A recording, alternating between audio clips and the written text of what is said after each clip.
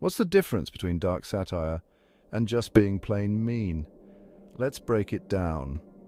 Dark satire and verbal abuse disguised as comedy might seem similar, but they're as different as night and day.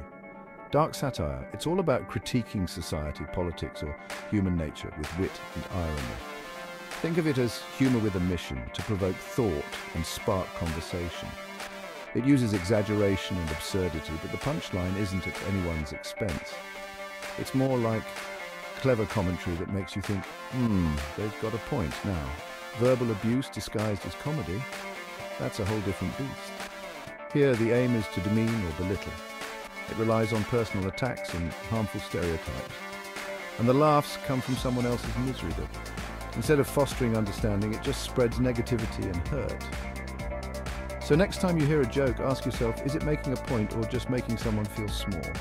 Remember, true dark satire enlightens, while verbal abuse in disguise, well, it just hurts.